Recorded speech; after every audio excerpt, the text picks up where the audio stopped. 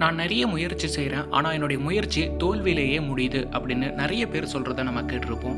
நம்மளுடைய தோல்விக்கு நிறைய காரணம் இருந்தாலும் முக்கியமான காரணம் நாம் தேவையை உணர்ந்து செயல்படுறது இல்லை அப்படிங்கிறதுனால தான்.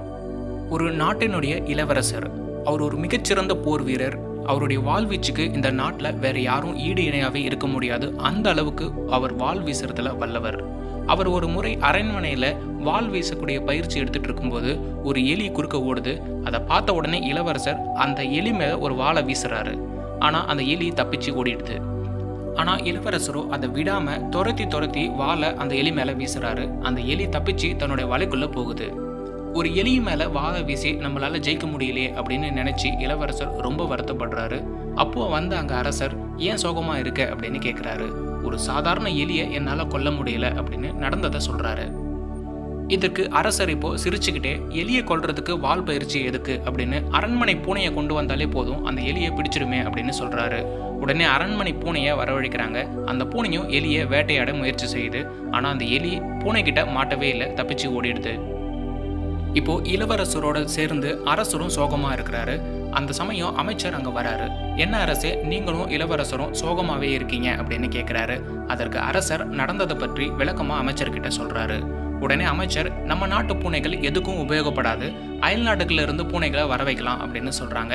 அயல் நாட்டில இருந்து பூனைகளும் வரவழைக்கிறாங்க. ஆனா இந்த எலி அந்த பூனைக்கிட்ட இருந்தும் சாமர்த்தியமா தப்பிச்சு அதோட வலைக்குள்ள போகுது. எலிக்கு இவ்வளவு திறமையா அப்படின்னு எல்லாரும் வியந்து பார்த்துட்டு இருக்கிறாங்க. இப்போ அந்த அரண்மனையில் இருந்த ஒரு காவலன் இளவரசர்கிட்ட சொல்றாரு, இந்த எலிக்கு போய் மற்ற நாட்டு பூனையெல்லாம் எதுக்கு, எங்க வீட்டு பூனையே போதுமே அப்படின்னு சொல்றாரு. அரண்மனையில வளர்ந்து வரக்கூடிய பூனையாலே முடியாதது ஒரு சாதாரண பூனையால முடியுமா அப்படின்னு கேட்கிறாரு. கொஞ்ச நேரம் கழிச்சு இளவரசர் அந்த காவலாளிகிட்ட உங்களுடைய பூனையை எடுத்துட்டு வாங்க அப்படின்னு சொல்லி அனுப்புறாரு. காவலாளியும் வீட்டுக்கு போயிட்டு அந்த பூனையை கொண்டு வராரு. அந்த பூனையை அங்க விட்ட உடனே அந்த எலியை ஒரே தாவுல லபக்குன்னு கவி பிடிச்சிக்குது. இதை பார்த்ததும் இளவரசருக்கு ரொம்ப ஆச்சரியமாவே இருந்தது.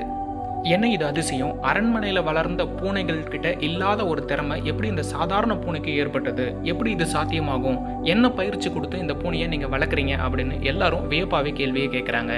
அதற்கு அந்த காவலாளி, பெருசா என் பூனைக்கு திறமையோ பயிற்சியோ எதுவும் இல்லைங்க, என் பூனைக்கு இப்போ ரொம்ப பசியா இருந்தது அவ்வளவுதான் அப்படின்னு சொல்றாரு. இதை கேட்டதும் அரசருக்கும் இளவரசரும் எதுவுமே சொல்ல முடியாம வாயடைச்சு போய் நின்னாங்க. அரண்மனைக்குள்ள இருக்கக்கூடிய பூனைகள் நல்லா சாப்பிட்டுட்டு கொழுத்து இருக்கிறதுனால அதுக்கு பசி அப்படின்னா என்னன்னே தெரிய வாய்ப்பு கிடையாது. அப்படி இருக்கும்போது எலியை எப்படி பிடிக்க முடியும்? இதிலிருந்து நாம தெரிஞ்சுக்க வேண்டியது, எந்த ஒரு வேலையை வெற்றிகரமா செய்து முடிக்கணும் அப்படின்னாலும் அதுக்கு ஒரு பசி இருக்கணும். அந்த பசியோட ஓடும் போதுதான் நாம நினைச்ச லட்சியத்தை அடைய முடியும். நாம செய்யற வேலையில ஒரு குறிக்கோள் இருக்கணும், சாதிக்கணும் அப்படிங்கிற வெறி நம்ம மனசுக்குள்ள இருக்கணும். அப்போதான் நம்மளால அதை சாதிக்க முடியும். தேவையை உணர்ந்து செயல்பட வேண்டும். அப்பொழுதுதான் எடுத்த காரியத்தை சரியாக முடிக்க முடியும். இந்த வீடியோ உங்களுக்கு பிடிச்சிருந்தா லைக் பட்டனை பிரஸ் பண்ணுங்க, உங்களுடைய கமெண்ட்ஸை டைப் பண்ணுங்க. மேலும் இது போன்ற வீடியோக்கள் நம்ம பிளேலிஸ்ட்ல இருக்கு. டிஸ்கிரிப்ஷன்ல பிளேலிஸ்டோட லிங்கை ஷேர் பண்ணியிருக்கோம்.